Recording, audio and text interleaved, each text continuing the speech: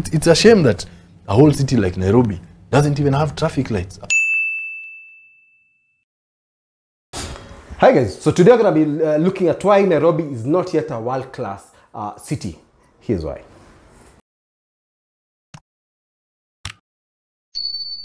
One of the reasons why Nairobi is actually not yet a world-class real estate city is not particularly because Nairobi does not have world-class real estate. It's the reason for you to have world-class real estate. You'll need other components like transport, drainage, garbage collection, the security. There's a number of factors which make a city to become world-class. So today I'm going to talk about some of those issues, but I'm going to point out the three biggest ones that I think make Nairobi not become world-class. The first thing I'm going to talk about is definitely the transport system around and in Nairobi.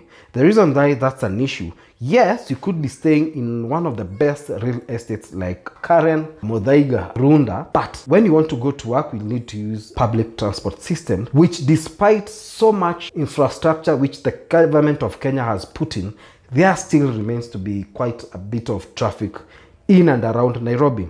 I think the biggest problem with that is because of the initial planning of the city, which we still rely on, but was planned for probably 400,000 people, but now Nairobi has more than 5 to 6 million. That means the transport system has not changed.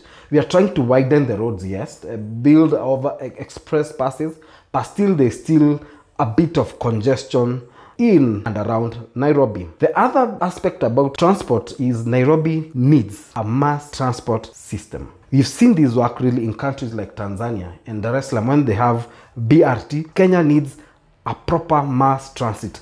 If you can be able to board a train, a speed train, and get to town within 10 minutes, I would think most people will actually ditch a car and go either actually a train or a speed train to town, so that we avoid having cars in and around Nairobi.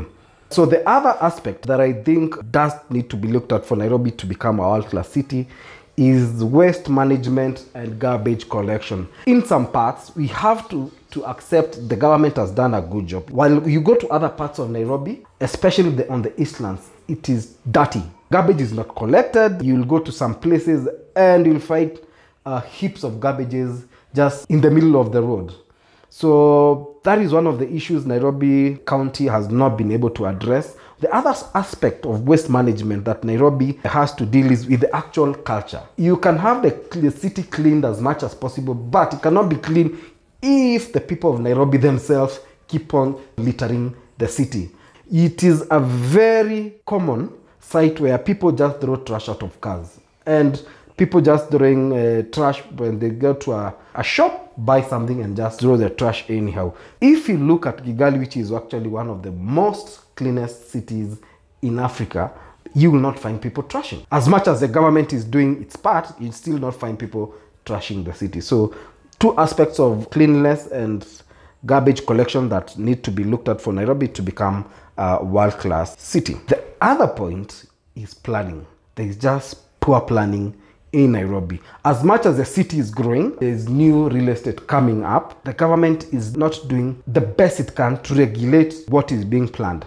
I'll give you an example. In Nairobi, you'll find estates which are coming up, but there are no social amenities for those people. So in Nairobi, you'll find that housing has really become so expensive because the people who are able to afford estates where they have facilities within the estate itself. So you'll find that the biggest estates have a basketball court, maybe to train and do all sort of social amenities.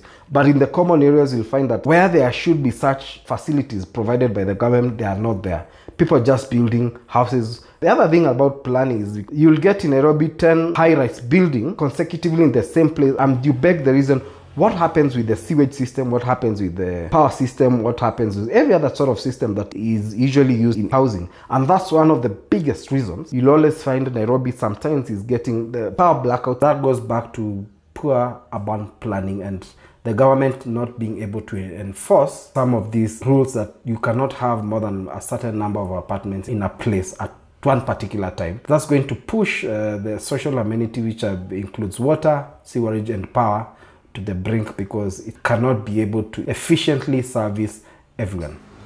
Oh, actually, guys, We actually made a video on why Nairobi was ranked better in the property index than London, and you can check it out. Bye.